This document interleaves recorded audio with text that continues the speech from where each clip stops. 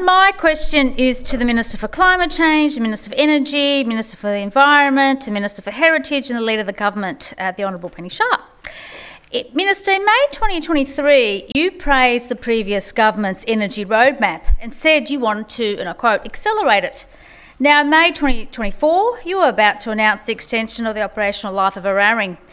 Minister, isn't it an admission that the state's grand energy roadmap and net zero targets are a total failure and our state needs to slow and stop its obsession with unaffordable renewables? Mr President, can the Minister please elucidate how the net zero targets for 2030 and 2035 will be reached with the Eraring operating?